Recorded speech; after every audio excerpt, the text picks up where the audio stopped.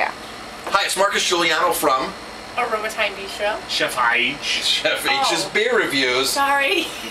Wrong blog. It's going to take a little while. It's going to take a little while. It's gotta get It's used an to it. adjustment. It's an adjustment. adjustment. Chef H Beer Reviews. I never know which one we're on.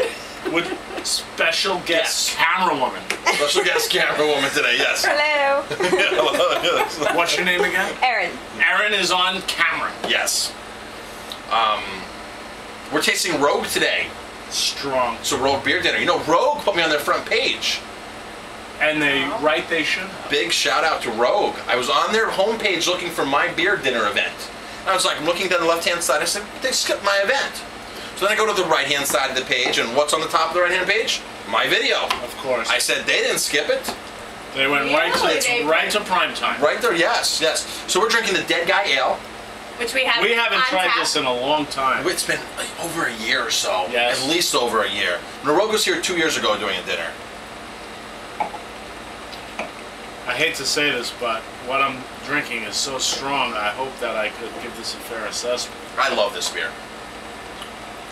This brewery got 95 points across the board, bro. Yeah, that New York We won't brewery. mention their name. We won't mention the names. St. Lawrence.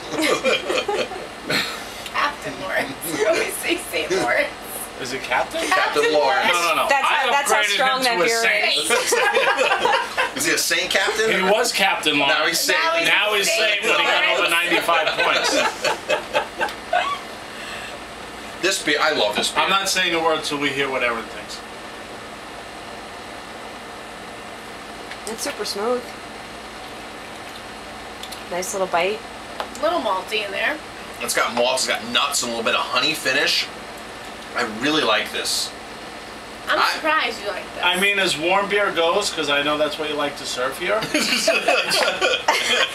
was kind of wondering why. It's pretty good for warm beer. Pretty good for warm beer. And then we just don't have air conditioning on in the room. Well, I'm gonna shut the door. Oh, close the door. Now the air conditioning won't go out. Oh. Should we show our Rogue tattoos? They are gung-ho tonight for this Rogue dinner. Yeah. Not. I don't know if the camera can see. Oh yeah, we're all linked up. We're all linked up for Rogue tonight. That's pretty awesome. You guys can't see behind the camera, but Erin's salivating right now. I'm very, very jealous. We have one for you. She likes inked up men and women. She's an equal opportunity camera woman. We just met, by the way. Might as well cover all that in the beginning. Get the awkwardness over with. Honesty up front. I like that. Well, you gotta try this, bro. I love that. I love that. So, this beer has, you know, it's a Maybach, I believe. So it's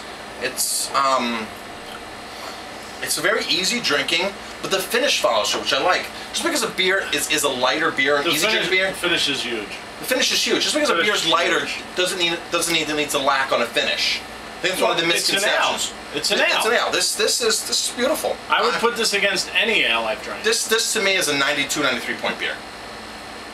Bingo. Perfect. Jamie? I'd say 90. I'd say 92. Yeah, but it's not my favorite, but it's good. I could definitely drink it. So I mean, it's definitely. It's good. a 92 point ale. If I was rating it as just a general beer across the board, maybe 91. But only because I'm drinking St. Captain Lawrence. St. Captain the Saint. You're drinking the Saint. Now, we have a couple more beers. We could do this throughout the whole thing, but we're gonna cut and start a new video. Yeah, I gotta go see my son play guitar. Yes. And we'll be back for some late night blogging. Late night vlog. So Okay. don't let Erin leave the building. Okay. You are what you drink. Drinking Rogue tonight. And Captain St. Lawrence. And Captain St. Lawrence.